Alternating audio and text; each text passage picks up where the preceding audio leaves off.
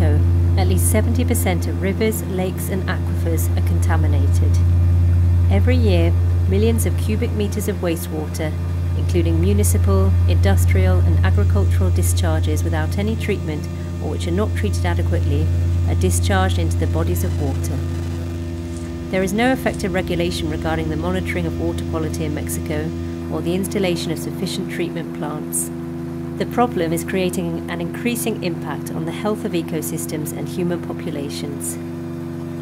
River piping is a common practice in cities because of their deterioration, the detriment of the landscape and the risk to health. This scenario does not promote a water ethic nor an understanding of its nature and its links to life.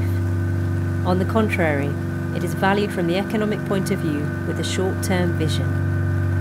Taking the context of Mexico as a reference point, this research project focuses on the study of the state of rivers in various parts of the world.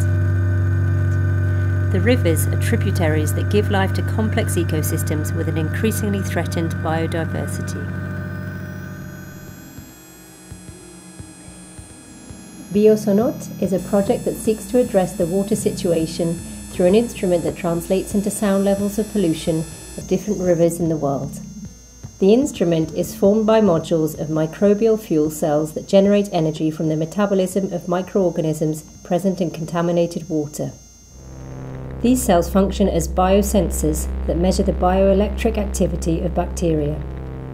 Simultaneously, other types of sensors provide extra data: pH, dissolved oxygen, conductivity, ORP, and temperature.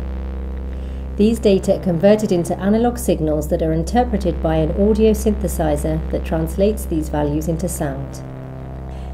The instrument is activated on the basis of the sound generated by the water of rivers in conditions of balance and harmony in the environment, without the presence of contaminants. The variation of the parameters thrown by the biosensors is reflected in the sonority of the instrument. The objective is to collect sounds from different polluted rivers. The investigation is made up of a series of routes through different water basins and along the paths of the rivers, topographic anatomies that give rise to water on its way to the sea.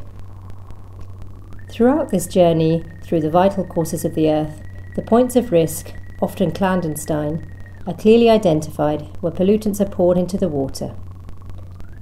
During these visits, sound activations are made, inviting the communities involved. The public is made up of scientists, academics, students of earth sciences, biology, environmental engineering, social organisations and the general public. This instrument that gives voice to the river is a means of awareness and activation of a social debate around the water problem.